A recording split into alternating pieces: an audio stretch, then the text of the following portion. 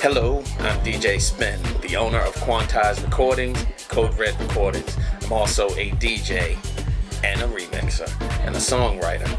Do a whole lot of things that involve music 24/7, 365 basically. My relationship with Room Control got started back in '95. At that point, I had just left Basement Boys Production, so it was a very pivotal and important time for me because we hadn't started Code Red Recordings just yet, or we were right at the beginnings of it.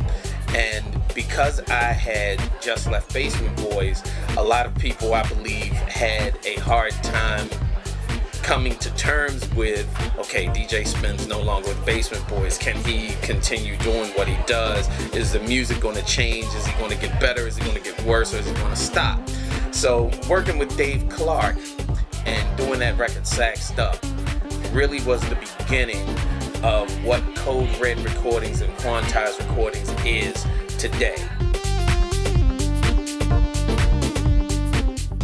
So, you know, the record that he has out now that I just charted on my Track Source chart is by Alex Millett and Cinnamon Brown, and that is remixed by Sean McCabe. It's a really, really good record.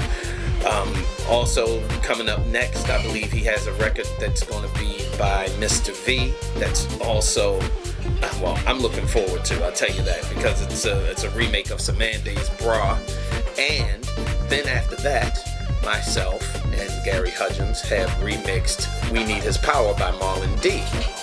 And Marlon D called me and says, yeah man, I want you to remix this song, and I thought that it was going to be for his label. Turns out that it's for Dave Clark, and I'm like, okay, Room Control is back all of a sudden. I didn't even know.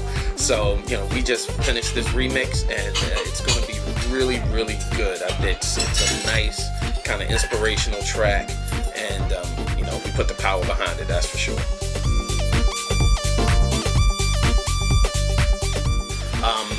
At the end of the day, the music here is alive.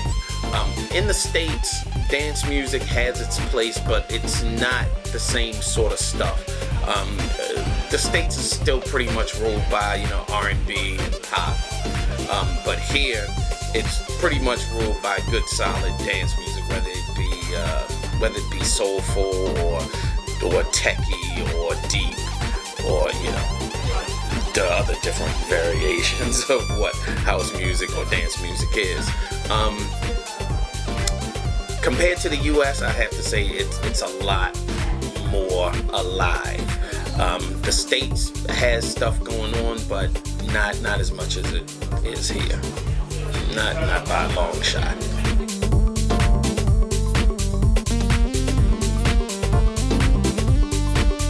Shouts out to everybody who supports what it is that I do, from the remixing to the DJing to the production side of things. I really appreciate you all.